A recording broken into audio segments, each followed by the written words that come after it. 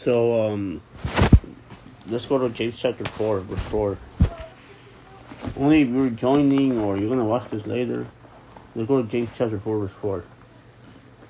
This is just really exhortation for the Christians who are going to watch the stupid bowl in a few hours.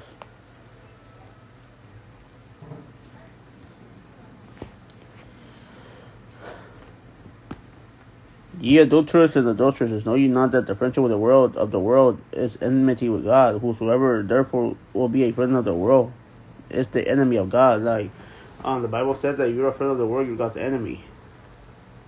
1 John chapter 2, verses 15 to 17.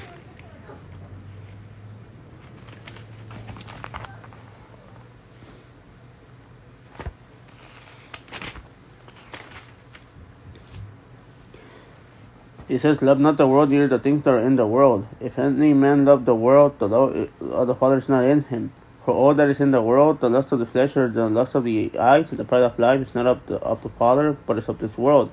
And the world passeth away, and the lust of it, but but he that doeth the will of the God abideth forever.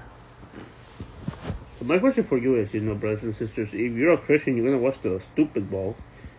What should it benefit you from? Like, what are you going to gain? Are you going to go there and preach the gospel and win souls? You guys will be, oh, Brother Brian, how come you're not doing it? Well, one, I have like a little bit, I gotta be led by the Spirit to do all these stuff, I personally don't like being around crowds that smoke marijuana. It's like a lot of warfare if I end up going to the selfie state. If you're led by the Lord to go, then you go on. But me, I gotta get in deep prayer and fasting about this, and I haven't been doing those. So, but the stupid bowl, it promotes idolatry, and you take God's name in vain. And the Bible tells us that you should not bow down to other images, just like a brother was saying a moment ago. I don't think Christians should be partaking in the Super Bowl. And for shame, right now, there's a lot of pastors that are canceling their services earlier. And that's a shame. If you're a pastor, and you're shutting down your services because you only watch the stupid bowl, and you tell your congregants to go watch the stupid bowl, then shame on you. You're not a pastor. You're a wolf.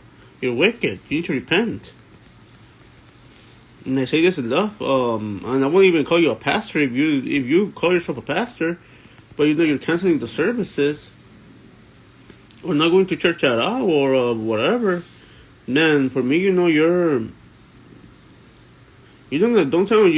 sit here and tell me that you don't love God.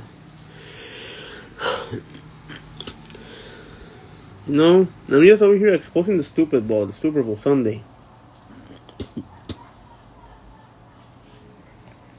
That's my job as a Christian, to expose, the works of darkness. The Bible tells us in Ephesians 5:11, do not have a fellowship with the unfruitful works of darkness, but rather reprove them.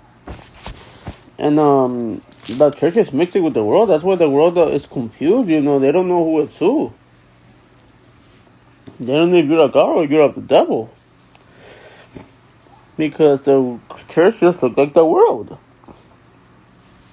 Stupid Bowl Sunday is going to start in a couple of hours. I wanted to see if anybody wanted to fellowship.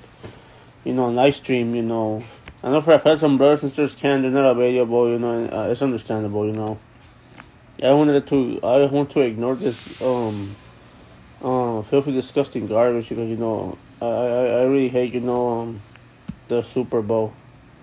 I have no interest in watching it. Maybe I might check, who won.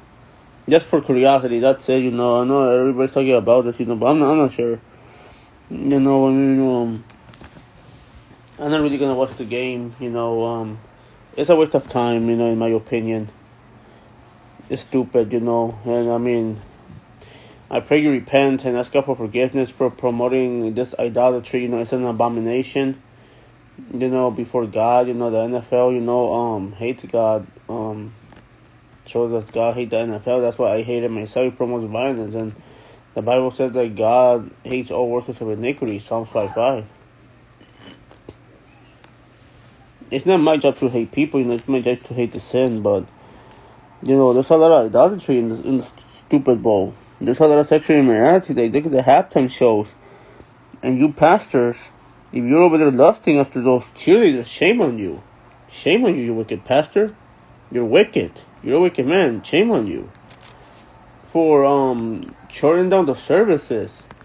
And even like instead of you cancel the service and you put a big TV screen so everybody could watch it. Shame on you. Shame on you.